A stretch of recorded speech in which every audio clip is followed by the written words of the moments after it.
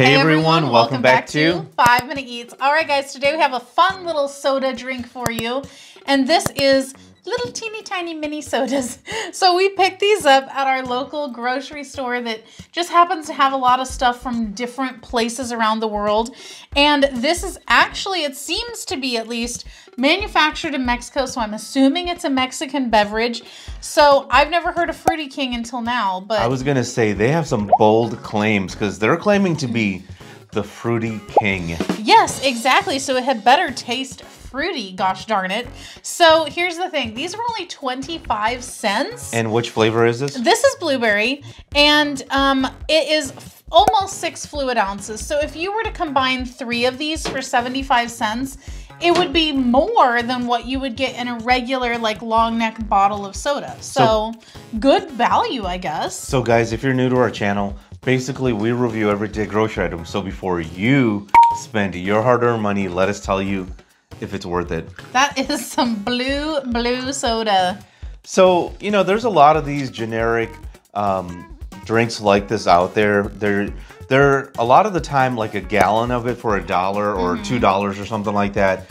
And overall, they're pretty good. That's strong. Yeah, this... Oh, what? If you'd like to support this channel, the easiest way to do that is using our Amazon links the next time you shop there. All right, guys, welcome back. Our rating system, thumbs up, we'd buy it again. Thumbs down, we would not. So for me, this is a thumbs down. And you know what this reminded me of? Those plastic... the straws, the candy straws. Plastic, like, drinks that you can freeze in... You know, you get like a box of 100 or something. Popsicles? Well, they're like in plastic tubes. Yeah, the tube popsicle things. I think those are popsicles, right? Are they popsicles? I don't know what they're called. if they're liquid in a tube and you freeze it, it's a...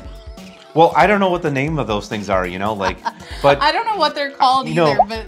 You used to eat them as a kid or have them as a kid, you know, like, and that's what this tasted like, this blueberry, one of the flavors. And wow, okay. This is okay, but like, it's more of a kid drink, so me, thumbs down. Okay. So for me, it's gonna be a thumbs down because the flavor was really super duper intense. And then I felt like it was also super duper sugary.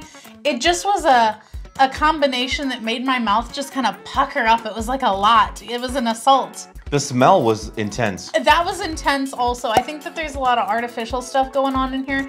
Clearly it is like meant for kids or whatever. It's just freaking adorable, the little bottle.